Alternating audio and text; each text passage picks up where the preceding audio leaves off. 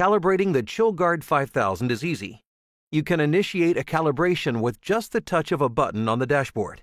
But before you begin calibrating, make sure you have all the necessary tools: demand flow type regulator, zero air scrubber, target gas or synthetic calibration cylinder.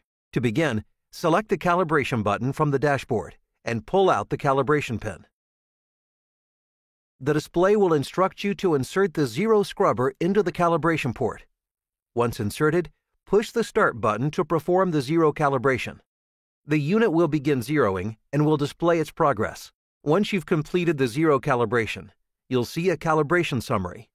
Then, you'll be prompted to perform a span calibration. When instructed, remove the zero scrubber. To begin the span calibration, select the target gas. Then, confirm your cylinder concentration. If you prefer to use a synthetic gas, check the box on the screen. Apply cow gas to the calibration port and then press Start. The span calibration process will begin.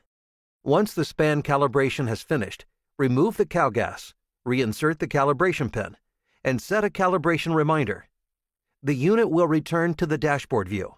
You can review a calibration summary, and the event log stores a history of past calibrations.